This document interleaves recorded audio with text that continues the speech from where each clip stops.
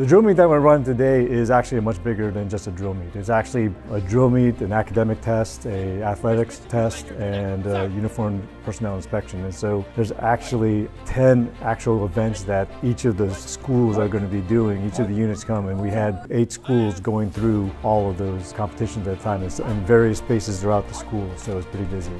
This is primarily a cadet run thing. The actual running of the event is all done by the cadets. They're all manning the decks, making sure all of the judges and everything have what they need, and they're doing all of the organizational stuff to make everything happen. The drill meet today teach leadership skills. It shows that sometimes you might have to come out and step out and do something that we've never done before. You never know when it's going to be your turn to step up, and that's what you can learn from that.